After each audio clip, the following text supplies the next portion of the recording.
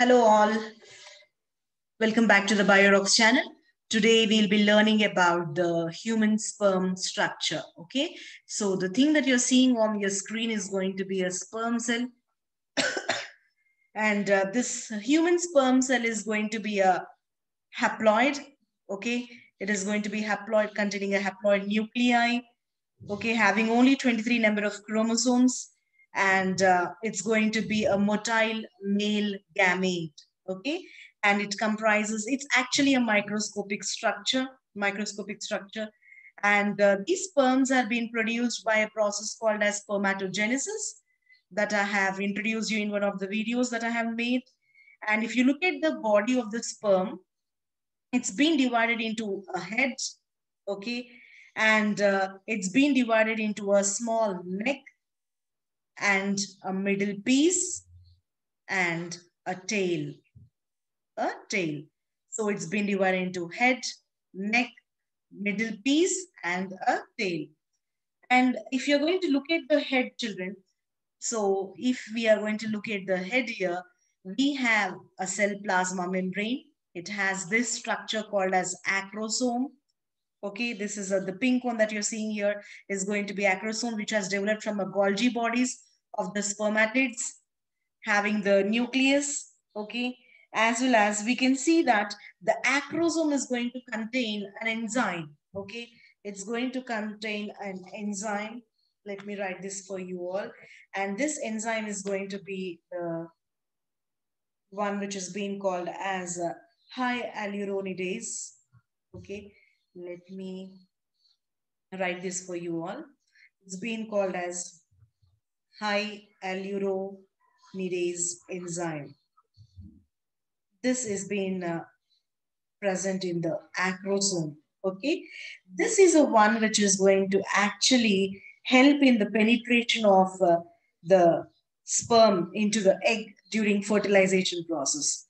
So this is going to help in penetration of sperm into the egg during the fertilization process. So that is the acrosome. And the next one is the one that you can see here is it has even nucleus. As I told you, it's going to be the one which is going to be the haploid nucleus. And next coming on to we have is the neck, which consists of two centrioles. Okay, here we can see one of the centriole here. It has two centrioles. Actually, one is a proximal and the distal.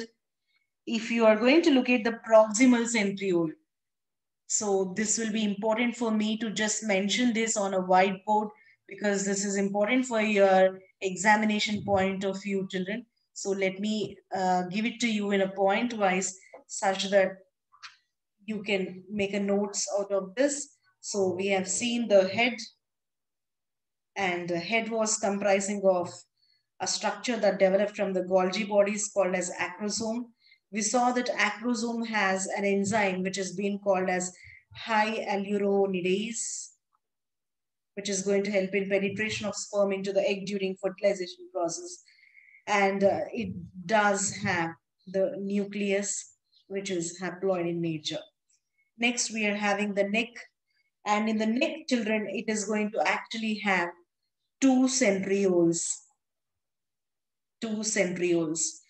One is going to be a proximal centriole and the other is going to be a distal centriole.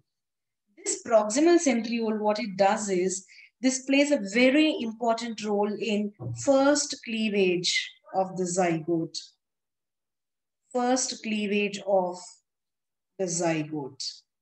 Okay. And if you look at the distal centriole, this is going to form the axial filaments. This is going to form the axial filament that is present in the tail of your sperm. Okay. These are those two centrioles that you can see in the neck region. Next we have is middle piece or a mid piece. Okay. So this is a middle piece. Next we have. So children, if you look at the middle piece, you can see many spirally coiled mitochondria. spirally coiled mitochondria. And where are they been coiling? They are coiling around the axial filament that is dropping from, that is your distal tube. Okay, I told you that आपके distal centrioles are actually forming, right? They are forming the axial filament. So that runs into here. So you can see that the mitochondria is coiling around this axial filament in the middle piece. Okay, and these spirally coiled mitochondria on an axial filament are being called as your Nebenkern. Nebenkern, we are going to call them as. Okay, children, this is important. And these mitochondria here are going to help in providing energy for the movement of sperms. For the movement of sperms. This is what is important for us. Next we have is a tail. Okay, this is very long, slender tail which comes up. It is made up of cytoplasm. So it has cytoplasm. And as I told you that axial filaments are present in the tail here. And these axial filaments which are being present, okay, the axial filaments which are present here in the tail are made up of 11 proteinaceous microtubules. Proteinaceous microtubules. And they are actually arranged in a 9+2 manner. In a 9+2 manner. Okay, children, this is important. So these are the parts and what are the things present in those parts. Okay, these becomes important for you to remember for the examination. Now, let me show you the same thing into sharing you slides here. Okay, so what I'll do is I'll share my screen with you all. I'll show you a few of the slides which will be helping you in understanding them. Okay, so give me a moment for that.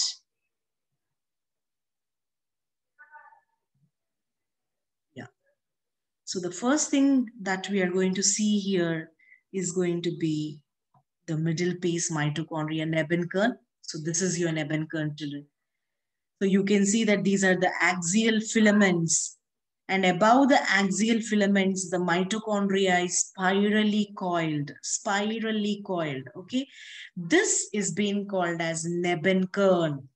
Okay. What is that called as? It's been called as your Nebenkern. Let me write this for you, so it becomes easy for you while you revise. So this is being called as Nebenkern. Okay. And the next thing that I would like to show you is the tail axial filaments, from where you can expect these questions from your examination, where you can see the tail piece having the what we call as these 9+2 arrangement is going to be in this manner, the microtubules. The microtubular arrangement in the tail piece is going to be as such. The 9 rings peripheral and here the 2 of them. So it's going to be 9+2 arrangement in the flagella or the tail, what we call as of your sperm. So this is what is your tail piece, where you can see the axial filament running. You can see cytoplasm present here, but not elsewhere. Very, very thin, only the plasma membrane covering up, but you can see the thin cytoplasm around the tail piece here. So this is what is about the sperm cell of the humans. Okay, children. I hope you all have understood the structure and the important points that are required for your NEET examination. So if you like this video, please do hit the like button, try to share my channel and subscribe. Thank you all. Thank you.